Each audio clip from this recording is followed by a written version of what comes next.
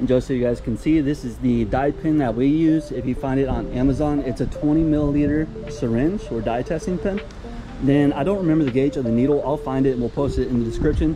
But the most important part, I believe, is that this tip is a special type of tip. I believe it's called a lure lock system. But I'll double check that. We'll get this posted in the description for you guys. So if y'all are looking for some good quality dye testing pins, you'll see exactly what I'm using. So let's go ahead and get started with the dye test. So with this, guys, when you're dye testing, you really want the pool and spa, you want the water current to be as still as possible.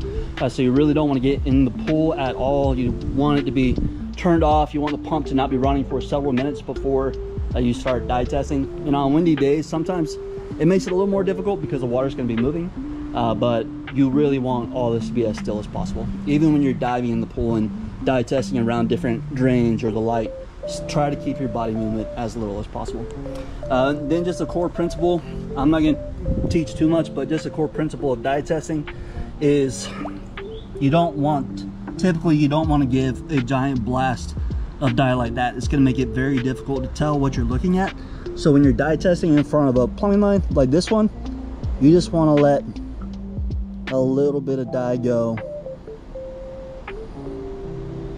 And I can tell this pool's moving back and forth. I'm gonna put the camera underwater so you can see what this looks like.